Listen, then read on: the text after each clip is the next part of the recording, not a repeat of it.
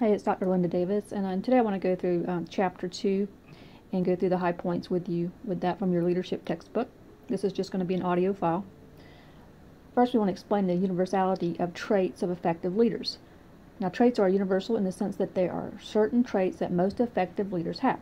However, traits are not universal in the sense that there is no one list of traits that is clearly accepted by all researchers, and not all effective leaders have all the traits. Number 2, describe the big 5 personality dimensions. So let's go through all 5. The Surgency personality dimension includes leadership and extroversion traits. Remember, extroversion traits, when someone's an extrovert, they're very outgoing. The agreeableness personality dimension includes traits related to getting along with people. The adjustment personality dimension includes traits related to emotional stability. The conscientiousness personality dimension includes traits related to achievement. The openness to experience personality dimension includes traits related to being willing to change and try new things. So those are the big 5 personality dimensions. Number 3, discuss why the trait of dominance is so important for managers to have. Because the dominance trait is based on the desire to be a leader, this trait affects the other traits in a positive or negative way based on that desire. Number 4, state how the achievement motivation theory and the leader motive profile, which we often refer to as LMP, are related and different. Now, achievement motivation and leader motive profile theories are related because both are based on the need for achievement, power, and affiliation. They are different because the achievement motivation theory is a general motive profile for explaining and predicting behavior and performance, while the LMP, which is the leader motive profile, is the one profile that specifically explains and predicts leadership success. Number 5, identify similarities and differences among Theory X and Theory Y, the Pygmalion effect and self-concept. The concept of Theory X and Theory Y is similar to the Pygmalion effect because both theories focus on the leader's attitude about the followers. The Pygmalion effect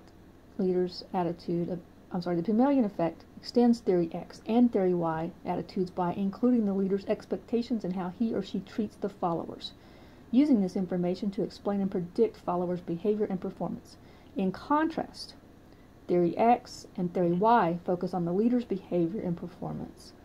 Both approaches are different from self-concept because they examine the leader's attitudes about others, whereas self-concept relates to the leader's attitude about him or herself. Self-concept is also different because it focuses on how the leader's attitude about him or herself affects his or her behavior and performance. Number 6, describe how attitudes are used to develop 4 leadership styles. The leader's attitude about others includes Theory Y, which is positive, and Theory X, negative attitudes. The leader's attitude about him or herself includes a positive self-concept or a negative self-concept. Combinations of these variables are used to identify 4 leadership styles. We have Theory Y positive self-concept, Theory Y negative self-concept, Theory X positive self-concept, and Theory X negative self-concept. Alright, number 7, compare the 3 levels of moral development. At the lowest level of moral development, pre-conventional behavior is motivated by self-interest, seeking rewards and avoiding punishment.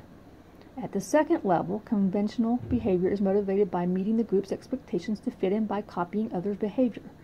At the highest level, post-conventional behavior is motivated to do the right thing at the risk of alienating the group. The higher the level of moral development, the more ethical is the behavior. Number 8, explain the stakeholder approach to ethics. Under the stakeholder approach to ethics, the leader or follower creates a win-win situation for relevant parties affected by the decision. If you are proud to tell relevant stakeholders your decision, it is probably ethical.